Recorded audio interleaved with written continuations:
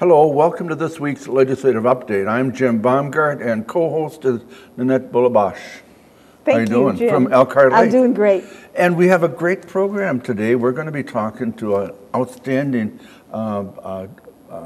director of the Maywood Environmental Which is Park, an outstanding place. an outstanding park director. And a lot of things going on at Maywood, 24 hours a day almost. I guess they do close down the park at a certain time in the evening, don't they, Dave? Well, we do shut it down to the public, but that doesn't mean that there still aren't a lot of things going on out there with wildlife and this time of the year, of course, birds coming back.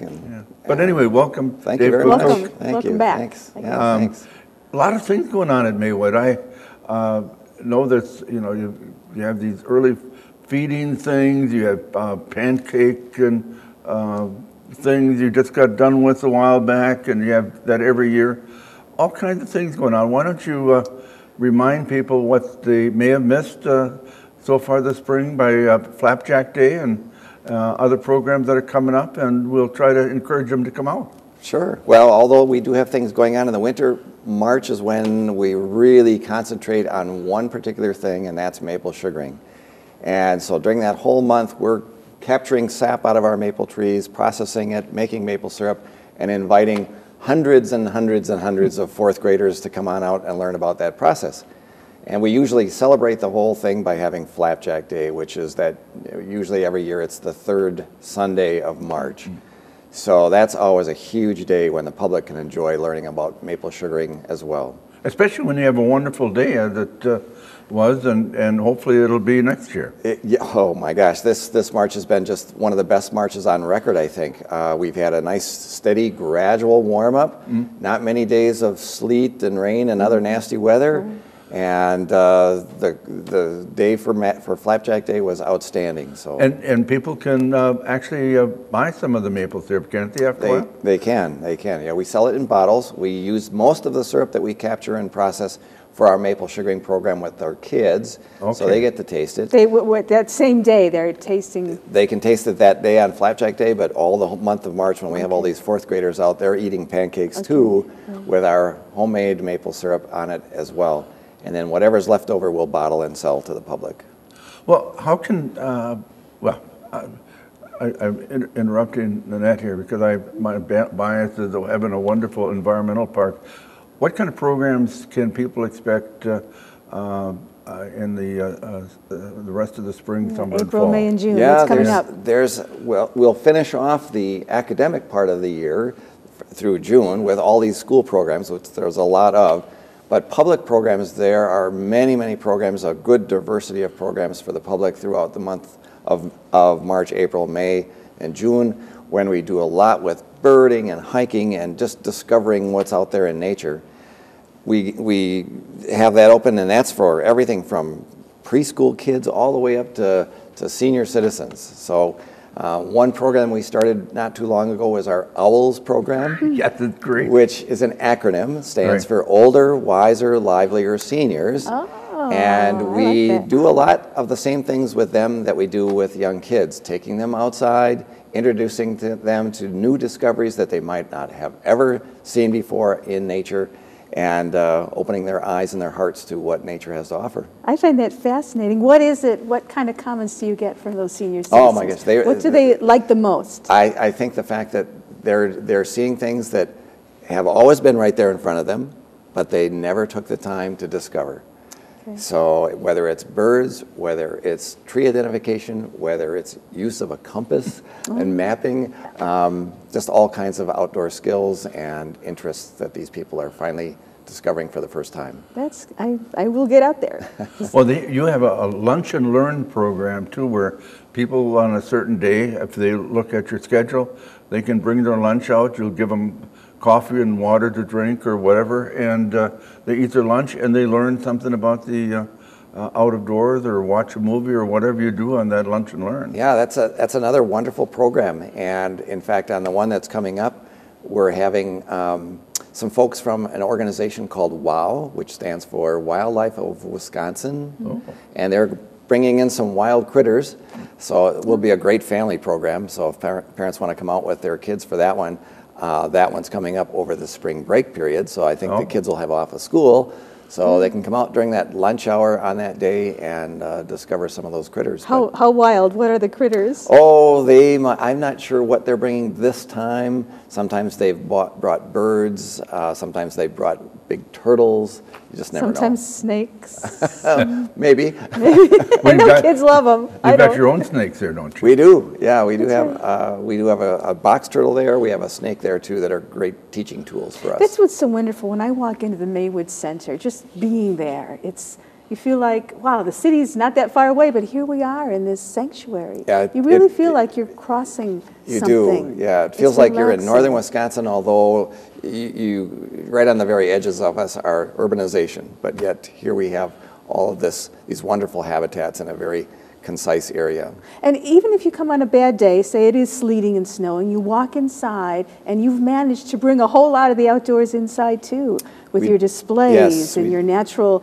You're giving people, that you can see birds, you can learn so much just walking through. It's sunny, it's We have beautiful. several indoor exhibits, and in fact, we also have an indoor beehive that's always fascinating for people. So you can get right up close, stare into the glass, and watch these bees working as they're going out. And Yeah, I was going to ask you, you lost someone one winter, didn't you? And you got them back again? yes, yeah, I think most bee raising folks were having a difficult time that winter with keeping their bees, and so a lot of us had to go back and buy new batches of bees. So, Yeah. but now they seem to be thriving now.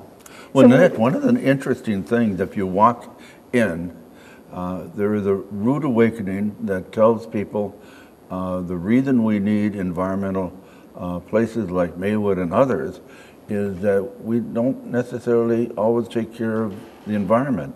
There are 2 passenger pigeons that are mounted, and the last of them died probably about 2000. I mean 1900, 1905, or a little Right, before. right. There's none left, and there used to be millions and millions that used to darken the Wisconsin sky, and there's not one left. Because we ruin their habitat. We ruined the habitat, changed the things, and they couldn't recover. And overconsumption, a lot of hunting and overconsumption Yeah, of they passenger ship barrels pigeons. and barrels so. of passenger pigeons to the Chicago market. That's why we've never been friendly to the Illinois people, I guess. Well, on a positive note, I can't help noticing Look at this that. incredible display, and it's all these kids with smiles on their faces. They're doing things outdoors. And I understand that now Maywood recently started a partnership with Camp Waikota. Right. So tell us about your youth program. A couple years ago, I approached the president of the YMCA, Donna Wendlandt, and suggested that maybe we ought to work together, Maywood and Camp Waikota, in order so that we could reach more kids. Because really, in essence, what we're trying to do is create the next generation of stewards of this planet. And if that's truly our mission, we need to be working at a much faster pace, because we're losing more and more kids all the time with their introduction to screen time. And so many kids are spending just inordinate amounts of time in front of computers and handheld devices and don't have opportunities to spend time outside seeing the wonders of nature. So these are just a few pictures of some of the things that kids have gotten to experience in their time out at Maywood. And it happens throughout the year. So you can see some winter scenes, spring and summer scenes, and it's just wonderful to see these kids out there for the first time experiencing something that should have been something they've seen many, many times in the past, but all of a sudden here it is, a brand new thing. They've never seen this before. So That's so great. yeah. So these are the memories they will take with them as correct. they grow up. Yep, Because they're absolutely. real, they're And outdoors. I grew up on a lake in northern Wisconsin, and I spent just tons of time just on a canoe or back in a bog, and it was those experiences that got me into a position like I have now, and that's what I'm hoping for these kids. Okay. Well, you have something that's coming up during the summer in cooperation with Camp Waikota. Well, we're going to do another program for next week, which we'll delve into it. But you're going to be dealing with summer programs that for 5 to 7 year olds, 8 to 9, and then 10 to 14. Yeah. Something for everyone during the summer. Yeah, well, Camp Waikota, first off, they do an outstanding job of putting this brochure together. And in the brochure, they have programs beginning as soon as school gets out. We don't start ours at Maywood until after the 4th of July, but you know, that don't count out June, because there's a lot of great programs that they have at Camp Waikota. During the summer months for us, though, we start our programs after the 4th of July, and we work with kids ages, we have what's called our Eco Buds, and that's for 5 and 6 year olds. Oh, Eco Every Buds. week we have these 5 and 6 year olds there, but every week we also have ages, a group for 7 and 9, and also for 10 to 14. They all have different subjects that they're focusing on. And they come back, they go home every night, Yes. except some of the older ones have an option to stay overnight, Yeah. one night and have a camp out. fun. Right. How We fun. usually have one night of the week. Usually Thursday is our evening camp out for some of those kids, and again, for many of them, that's a whole new experience. Sleeping Singing in a songs tent. around the Yeah. campsite. That's right. So if a parent is interested in enrolling their child in your program, say, they would just contact you directly? So if they wanted to get into our camp, they just contact Camp Waikota. They'll handle all of the registration there, and Camp Waikota's staff will then be doing the programs with them, but at Maywood. I see. So, And all those That's staff awesome. are highly trained Oh, my and gosh. have to pass Yes. certain tests. So people have children, they want to make sure they know that they're protected, and these are highly skilled young men and women that have made this a passion for teaching kids. yeah, I